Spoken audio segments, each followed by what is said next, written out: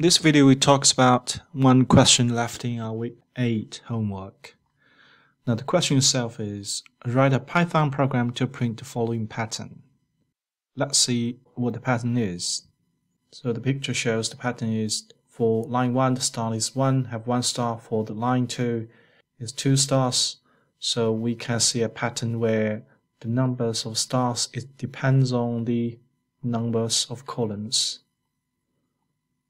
Okay, so that's column 1, column 1, column 2, or we can begin with 0 and 1, and that's with 3 or 2. Okay, so that's column. And also the stars need to be progressed. So that's a line, we define as row. So there's 2 variables here. There's one variable is row, control how this star goes. Go this vertical direction. And also there's a column variable controls how many stars will be generated based on the numbers of columns. This is another variable. So we define this variable as m and this variable as n.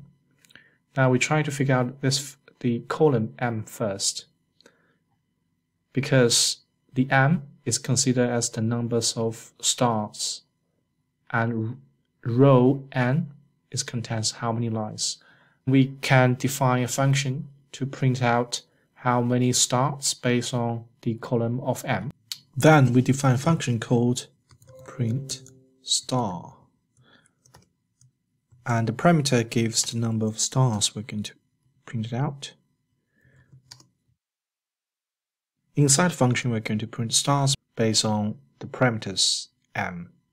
Yeah, we change to m. Right. So we're going to print stars, and the first thing we're going to do is we're going to set an index. The purpose is going to, we need to do a while loop, so we need to have an index to make in this loop. So index less than m, and index need to be incremental. As you can see, this kind of pattern to do a while loop, and you can iterate inside while loop using index. Now we're going to print star at the moment. It depends on n, so we're going to create some star is empty. Okay, so that's initial stars. Then star equals to star plus star. Okay, so this means this star will be connected, so this should set to be empty. So for the first loop, when the initial star is 0, 0 plus star, then the star will become 1 star. And when the next loop comes, this star becomes 1 star. 1 star plus 1 star, there will be 2 stars.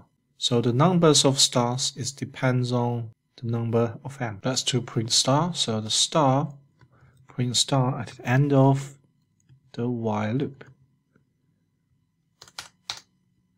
Okay, so we'll test this function. Now we say let's print 1 star. That will print 1 star. If I print 2 stars, I print 2 stars. Okay, so we have done the first based on the column. Now the next thing is we're going to follow this pattern based on the numbers of row.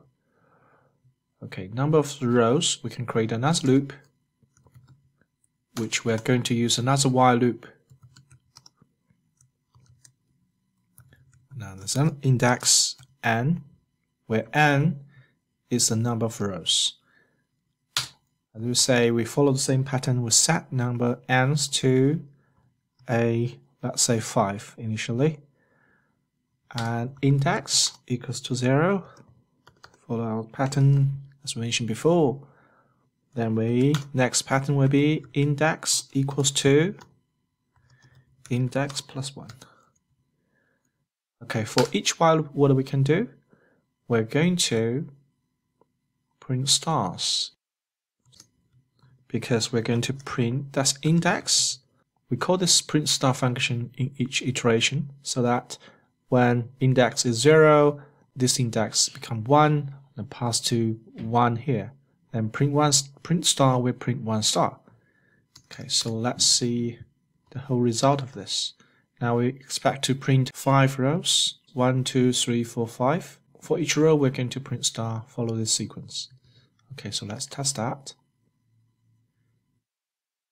Okay, so we remove this one.